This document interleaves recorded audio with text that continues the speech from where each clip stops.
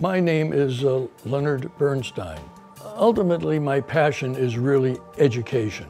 And the reason it is because in order to deal and solve all of the world's problems, it all basically starts with education, because if you don't have an educated society, you have nowhere to begin with.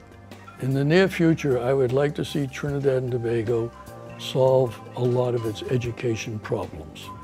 There are many, many education problems here, starting with the Ministry of Education, to the private schools, to the denominational schools. Education is really the key to everything. The only other thing I would like to add is sort of as a plea to everybody, I guess, is to try to become a thinking, rational, reasoned human being. We make decisions based upon science and fact rather than strictly on emotion. I guess future-proof, in my mind, would be something that would withstand the test of time. That would be as valid tomorrow as it is today, as it was yesterday.